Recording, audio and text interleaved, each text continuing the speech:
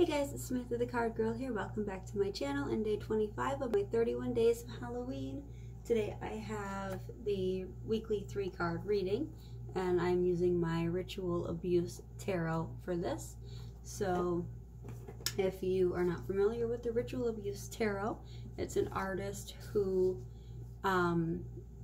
he did his own drawings, but they're basically to pay tribute to the artist of the Scary Stories books. And so a lot of the same images, if I took one of the cards and put them in a page, it would be like I could literally act out the book in these. It's really cool. But I suppose you have to really like the stories. I grew up with them, so this deck is I would say my one and only collector's deck, or I would consider it my collector's deck. This is definitely one that I would reach for. If the house were on fire and I could only grab one deck, it would be this one. So anyway, if you are new here, the 3-card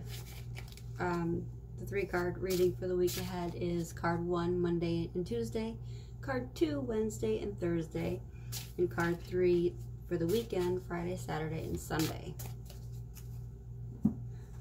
Okay, so going into the week, we have the 3 of Swords. So starting out the week heavy, sad, maybe depressed. Card 2.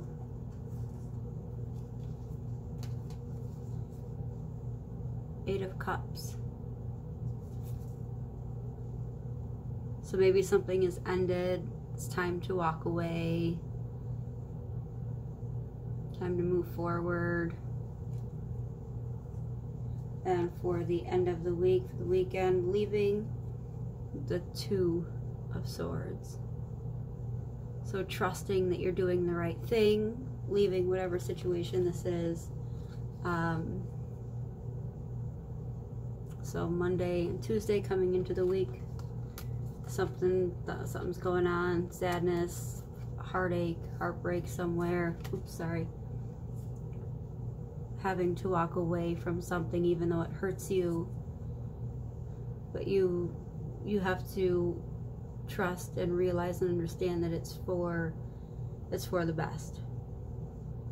So wow. Let me know what you guys think. If this resonates, obviously we won't know right now since this is for next week, but you know, let me know down below if you do reflections on this.